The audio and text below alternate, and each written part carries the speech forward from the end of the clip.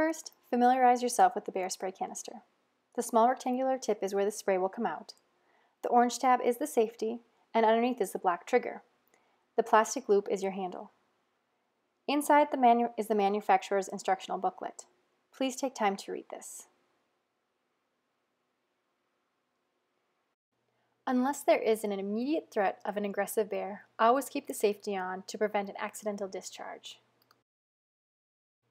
The maximum effective range is 30 feet. There is 7 seconds of spray in each can. Your holster will come with an elastic loop that you can attach to your belt or backpack. Always carry your bear spray where you can reach it. To use your bear spray, pull it out of the holster, grasping the cylinder with your non-dominant hand, put your trigger finger in the plastic loop, and use your thumb to remove the orange safety. The black tab is now your trigger and ready to spray. Whenever recreating in bear country, make noise and do not hike alone. If you encounter an aggressive bear, remain calm. Do not run.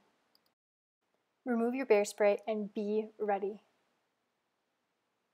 If the bear charges, begin spraying when it is 40 feet or 12 meters away. The spray is a fog, not a laser beam. You are creating a barrier for the bear to run through. Aim low. The bear's head will be about 18 inches off the ground when charging. What not to do. Do not run. Do not panic. And do not act in an aggressive manner towards the bear. Do not wave the bear spray back and forth while spraying. And always report any negative bear interactions to the nearest ranger.